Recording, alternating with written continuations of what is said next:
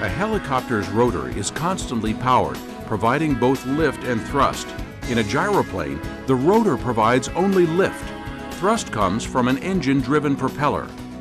As the gyroplane is thrust forward, the airflow through its unpowered rotors causes them to spin, much like wind through a windmill, creating lift. This is called autorotation. The SparrowHawk always flies in autorotation and can be safely landed in the event of a power failure.